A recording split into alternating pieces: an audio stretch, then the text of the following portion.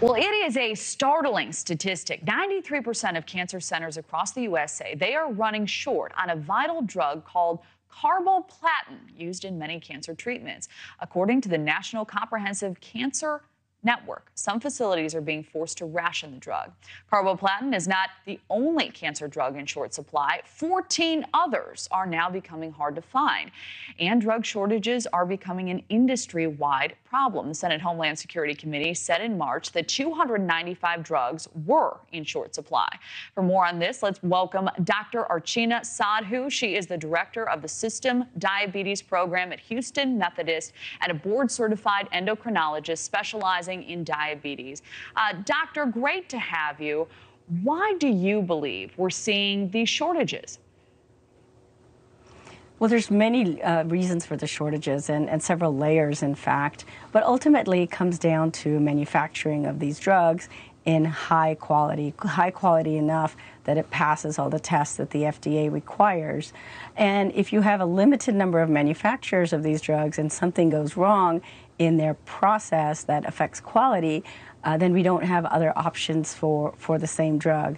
The other part is these drugs can and often are manufactured overseas, outsourced because of their generic status, and so there's a very small profit margin as well.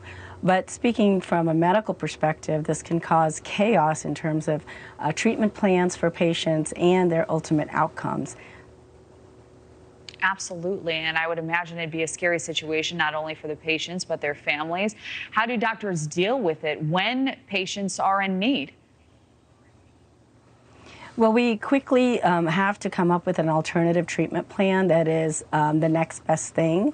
And as being part of a pharmacy and therapeutics committee at a large hospital system, we have processes in place that continue to monitor closely when drugs are becoming in short supply and when they're in critical shortage, so that we can prepare ahead of time by educating all the physicians that use these drugs and offering alternative treatment plans. So this is the best we can do at this time, and this is not new to the healthcare community. We've had shortages in several different types of drugs and even other supplies such as dextrose fluids. So we're able to swing and change route and offer some type of treatment plan, but of course these will not be the highest quality and best outcome treatment plans we'd like to offer the patients.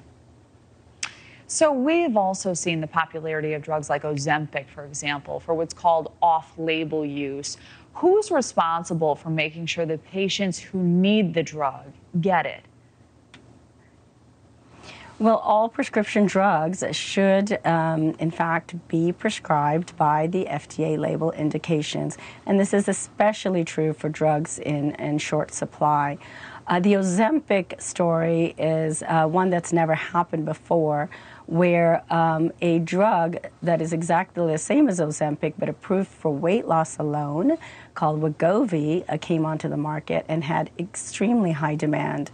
So the manufacturing for Wegovy actually had issues, and so they weren't able to meet that high demand for the weight loss indication.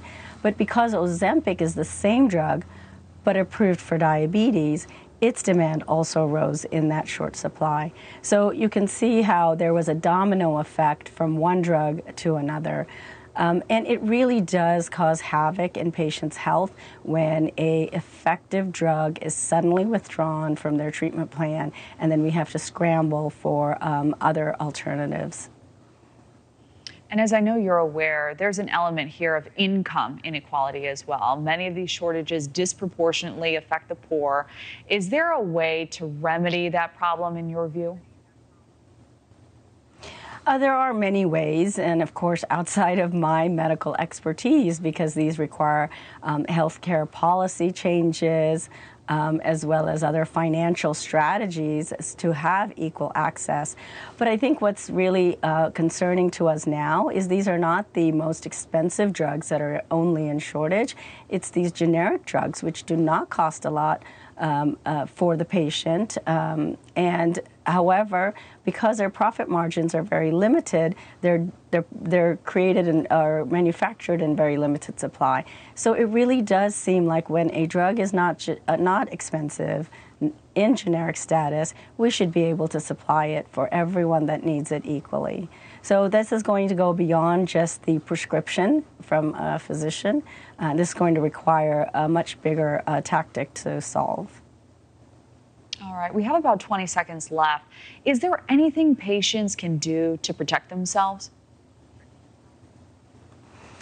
Well, I guess it depends on what you mean by protect yourself. You cannot predict a manufacturing plant that might have some issues that is the only plant that is going to manufacture a particular drug, and then it becomes suddenly in short supply. I think stay in touch with your doctors and know your treatment plans and talk to them early about all types of alternatives so the patient is educated on what needs to be done, what can be done, and how to move with the shortage of their particular drug. But definitely, in fact, have these discussions with your physician when you need to, especially chemotherapy drugs, as well as many other drugs as well. And as a medical community, we will need to continue to be vigilant in getting this information as far in advance as possible when a drug might be in short supply so we can offer alternative therapies. Thank you for watching. Go to newsnationnow.com to find NewsNation on your television provider. And don't forget to click the red subscribe button below to get more of NewsNation's fact-driven, unbiased coverage.